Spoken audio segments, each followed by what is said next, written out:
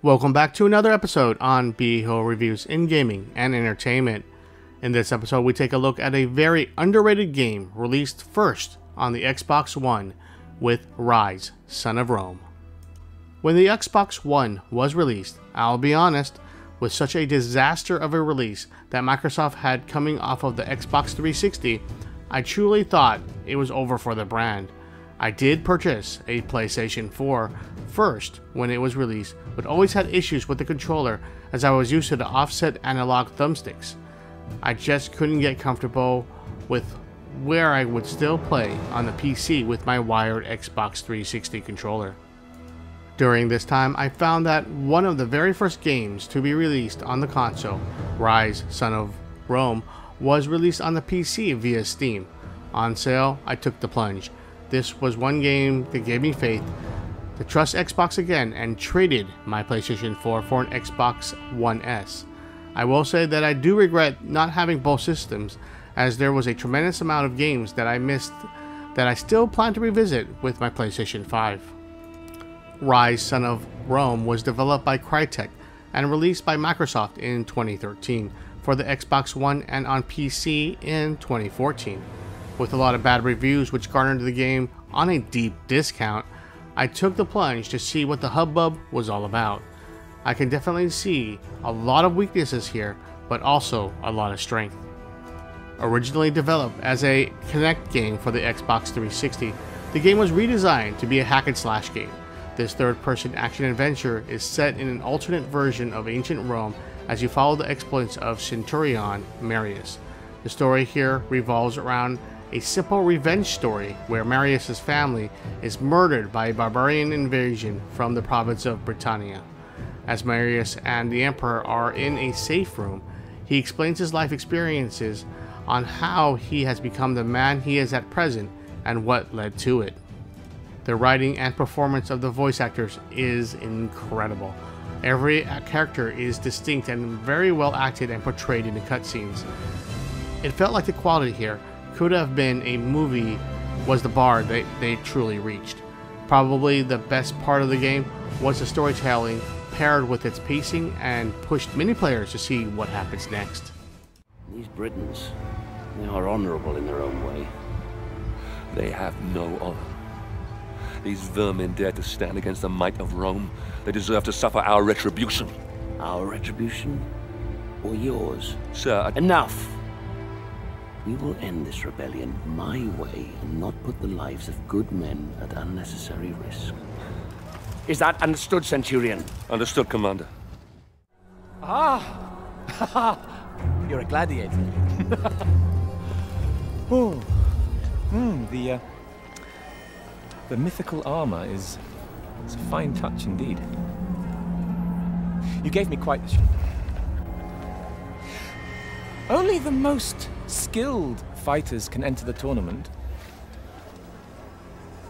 Let me see if you fight as well as you dress.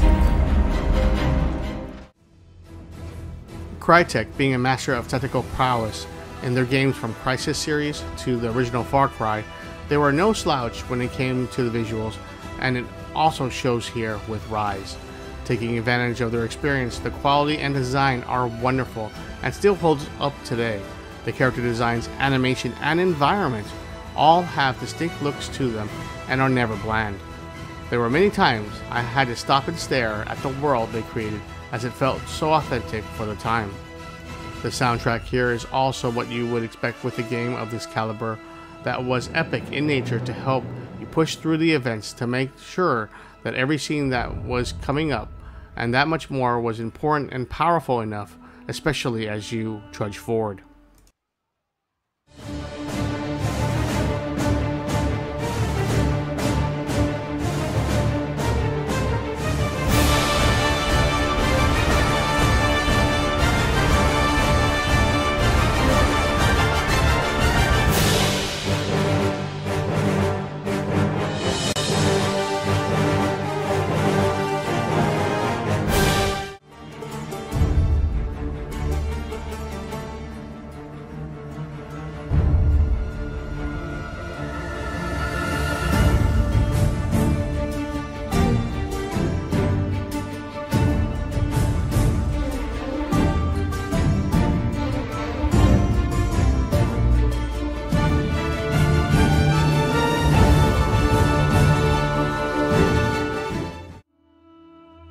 biggest con here, and it's a pretty big one, is its gameplay.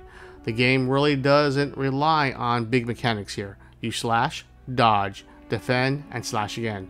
When a death icon appears above the enemy, this is your chance to do executions where you will get stat bonuses from being more powerful attacks to healing your life bar.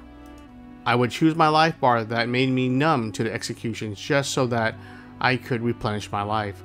With this kill option available on every enemy for the most part, I would keep refilling my life with no real danger on how I would play.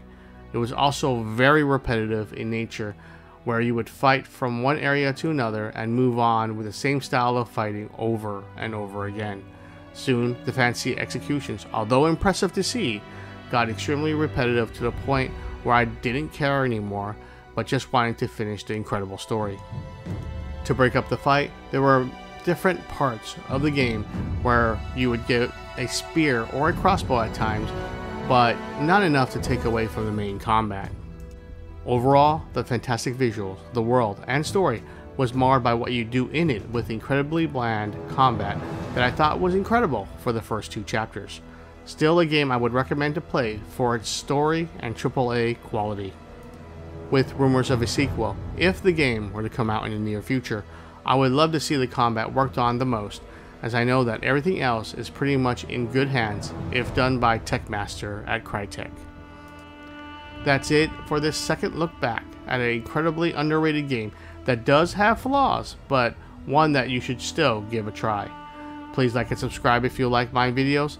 Beho out, and Greg take us out of here, and I will see you all next upload.